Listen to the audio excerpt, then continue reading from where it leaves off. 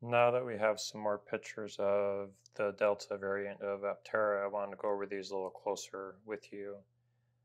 I want to start with the rear hatch photo. This is from Jason Hill's LinkedIn page. And this is the original post, but there was one interesting comment. This is one of the board members, Brian Snow. He said, "This is the underside of the rear hatch. Is the mirror image of the solar panel on the top of the hatch, but this portion is made from carbon fiber and has a beautiful detail that shows off the carbon fiber's natural glow." And it is really pretty. It's really fun to see the carbon fiber strands in there. And it seems like this, I would assume these are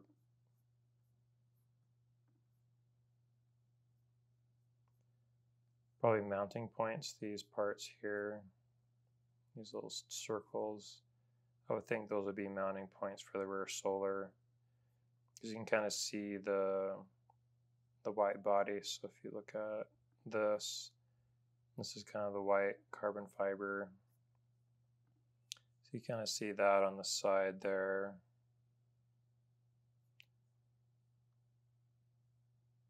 Very interesting, very pretty. This might just be another mounting point.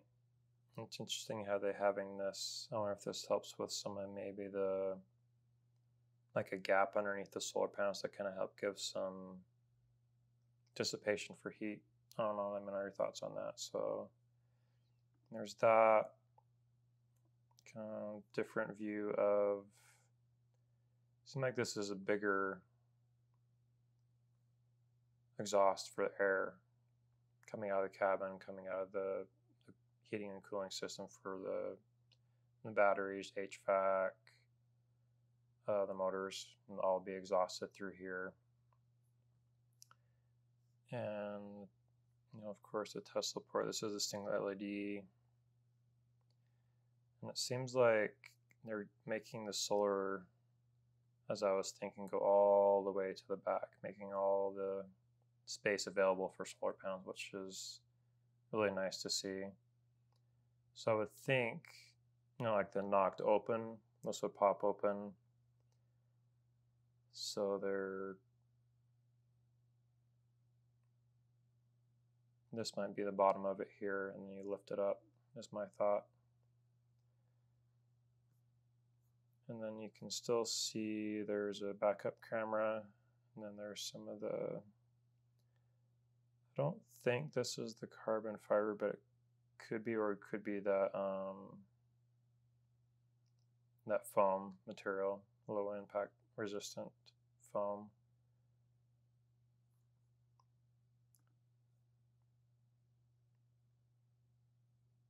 And that's the rear brake light, and it looks like, pretty sure that's going to be a backup camera. So we'll have two, one higher up, and this will probably be like for backing up, get a better view of what's really close behind you. And this, you can kind of see how the wheel covers attach some mounting points. So it looks like there's going to be two here.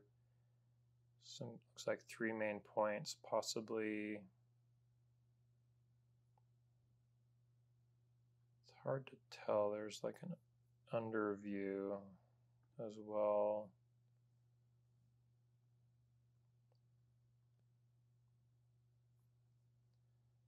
Let's kind of stay here for a second. So there's, for the wheel cover, looks like 1, 2, 3, 4, 5, 6. It's hard to tell that is. That might be another seventh, but the wheel covers look to be very, very steady. They're not gonna, the shape can be very, very solid. And I just love how simple this is. So this body underneath is from the interview with Aptera's owner club. Jason Hill said that this is aluminum.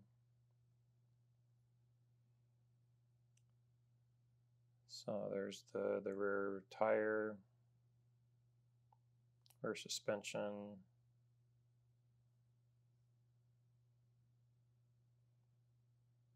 And they're even just removing as much material as they can, but still making it strong, which is encouraging. Less weight. Same thing there. The battery structural pack will go in there. And this is the more or less the front kind of bumper. All the electronics most of the supporting electronics will go in here. Cooling, coolant, and whatnot. So it looks like it'll be a strong and light body. And the shocks. So if we go back to this,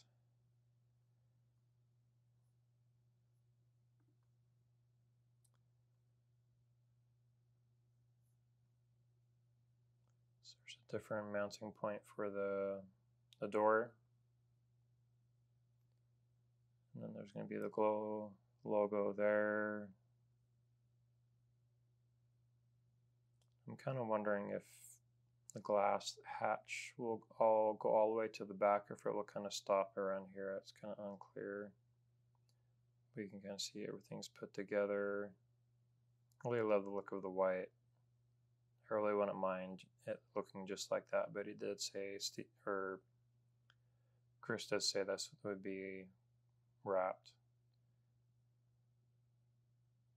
So pretty interesting stuff. I mentioned in my last video, this kind of shows an updated beefier hinge for the door, and this layout is just a little bit different.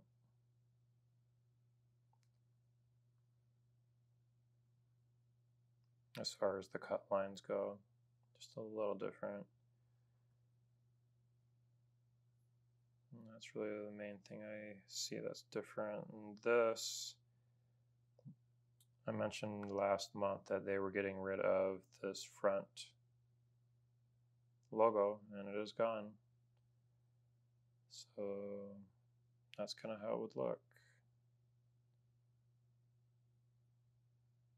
I think it looks fine like that. Just love the side logos. And I mentioned this is from the interview. So the horn, by regulatory stuff, there has to be an icon, so that's big ugly icon for the horn, which is unfortunate. And then just the up and down for the music. Everything else in here looks pretty similar to what we saw in Gamma in person. And I think these things will change.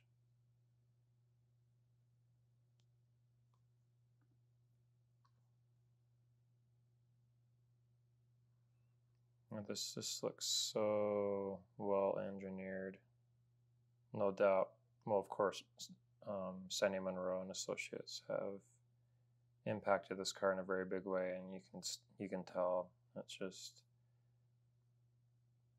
very elegant engineering. And that's,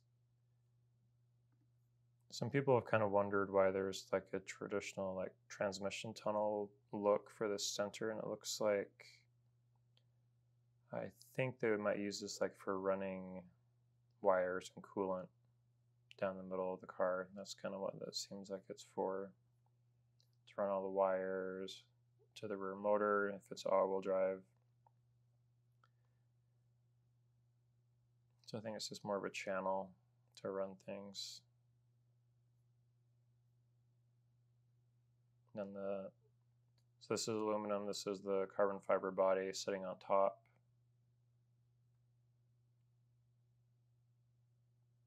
When I had my chat with Anusha in San Diego, she mentioned with composites, like when they have to basically bolt it to something else, that there would be, this isn't really clear enough to really see it up close, but they would put like a metal insert around where the bolt would be, so the pressure would be kind of distributed and not directly clamped onto the carbon fiber itself because it wouldn't handle that well. So there's going to be either, it's not clear if she said it could be embedded in the composite, so that's more challenging to do. I don't know how CBC will do it, but it might just be like something you can put on top and then bolt it. That'd be interesting to ask her about that later. Or if we get better, clearer, like high resolution photos, we can actually see how that is. It's not clear. You can kind of see some lighter color, so it might just be on top.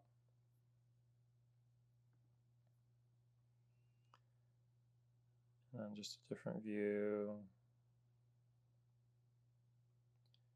And the side mirrors, I'm hoping that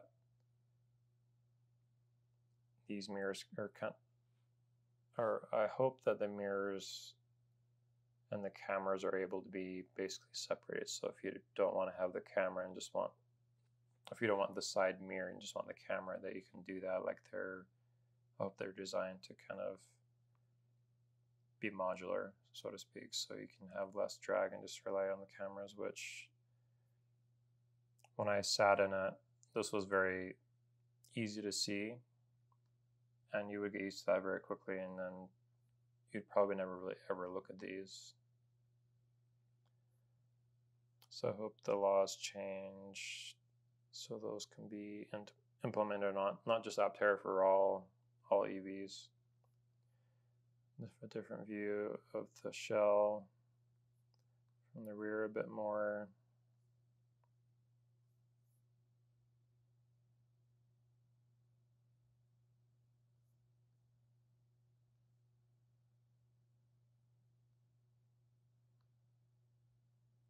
Okay, here's the carbon fiber. So here's some of the mounting holes, like for the door. No, sorry, I don't see any metal inserts, so I wonder if it's embedded directly in the composite.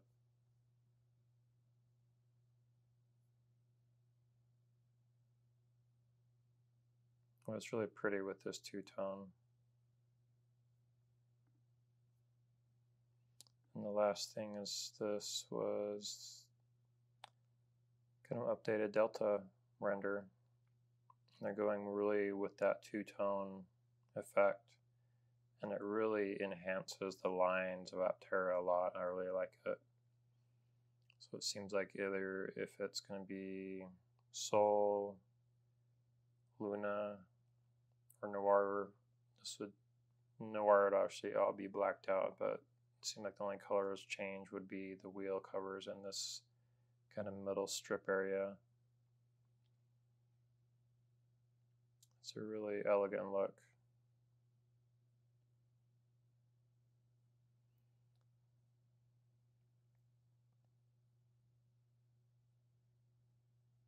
Yeah, let me know if you see anything else that kind of popped out at you. We're going to be getting more kind of constant drips of Delta information this month, so definitely I think they have a lot of videos recorded. They're just kind of slowly editing them, so we'll see a lot this month for no doubt. So I'm excited, and let me know if you spotted something I missed with these photos.